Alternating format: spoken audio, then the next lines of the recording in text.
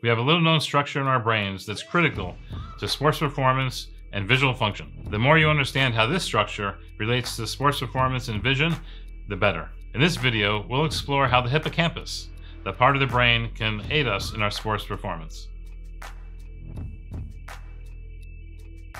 Hello, I'm Dr. Laby. I'm a sports vision ophthalmologist with 30 years experience working with elite and professional athletes. What I want to do on this channel is bring to you the information and the knowledge I've learned from working with them so that you can benefit and you can perform at your best. In this video, we're going to introduce you to the hippocampus. We'll review its role in vision and brain function, and importantly, we'll review its importance in sports performance. We'll base this video on several recent scientific publications which introduce new thinking in the role of the hippocampus with visual function. But first of all, we need to understand, what is the hippocampus? That's a big word. The hippocampus, actually we have two, one on the right side, one on the left side, is buried deep inside an area called the thalamus in our brains.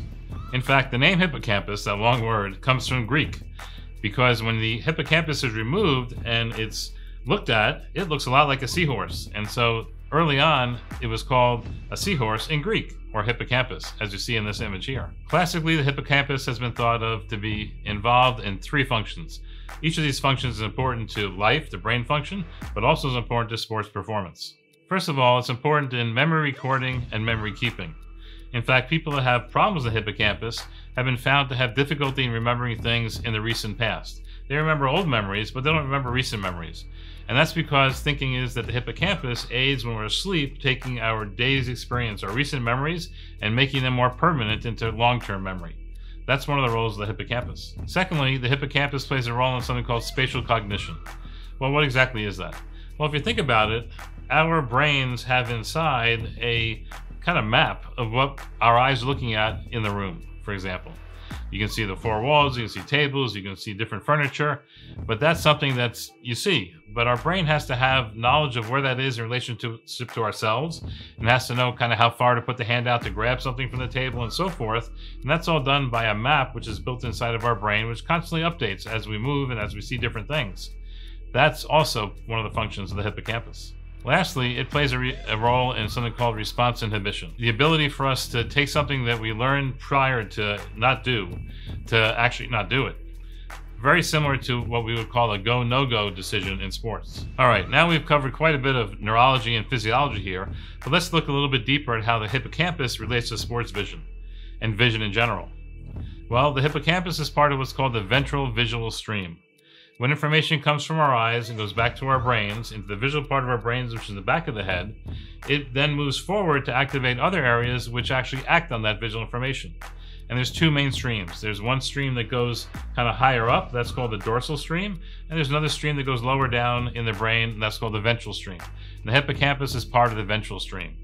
We reviewed some of this in previous videos, and if you need a little bit of catch up, take a look at those videos below so that you can fully understand how vision goes from the eyes to the brain and then to action to cause a proper movement of our legs or arms, especially in sports. Now, what's the role of the ventral stream, where the hippocampus is a part of? Well, that's what we call the what system. The what system helps us identify what targets are by their size, by their color, by their shape. All of those factors are what's processed visually throughout the ventral stream into the hippocampus. Well, why is this important? Well, clearly, if some target is coming toward you, it's important to be able to identify it properly. Is it actually the ball? Is it the puck? Is it a player's helmet that's coming towards you? All those things have to be identified quickly and accurately, again, for maximal sports performance. So if you think back about those three different elements of the hippocampus that we talked about, we have the memory portion. Well, that's important because you have to identify the target that's coming towards you.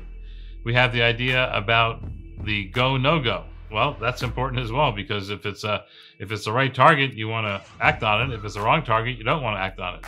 So many of the roles that we talked about of the hippocampus previously, one can understand more clearly when you consider the visual function, the ventral stream of vision, and the role of the hippocampus in helping us make the proper decision, go, no-go decision about what to do in our sport.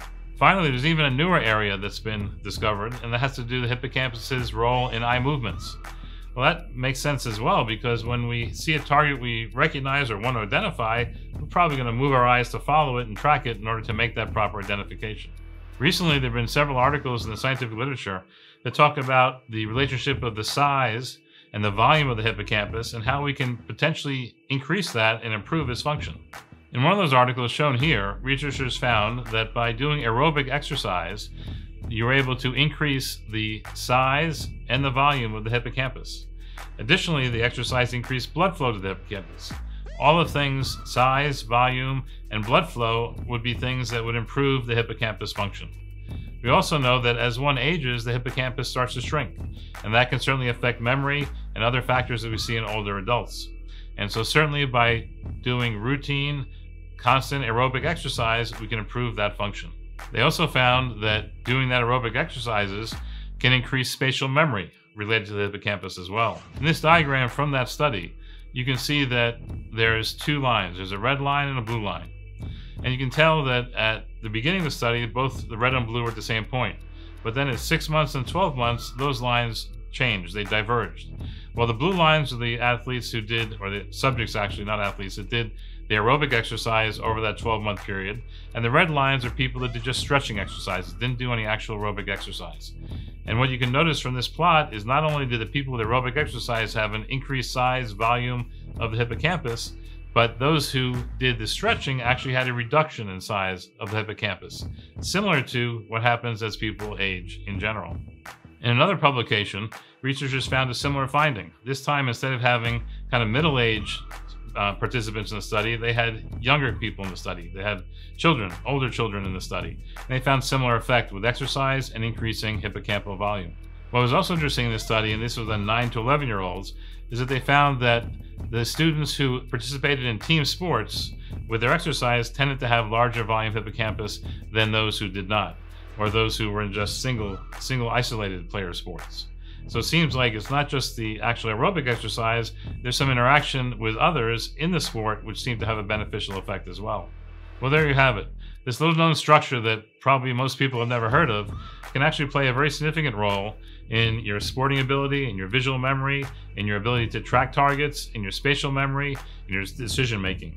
It's an area that we should understand and try to maximize, potentially through aerobic exercise. Now, we haven't seen whether doing that actually improves performance in the field outside of the normal benefit of exercise. That's something that's need to come in a future research article. But I think we're starting to see the framework of the role of this structure, the hippocampus, in vision and specifically in sports vision. If you found this video helpful, please don't forget to subscribe to the channel, press the bell icon down below, and be notified every time we post new videos, which we try to do every week.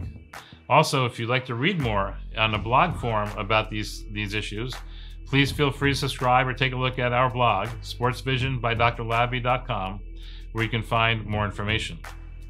Lastly, if you have any questions or any suggestions about anything that you'd like me to cover in a future video, please send me a comment, and I read every one of the comments. I respond to pretty much all of them as well, very quickly, so we can make sure that we provide you the information you're looking for to perform maximally in your sport.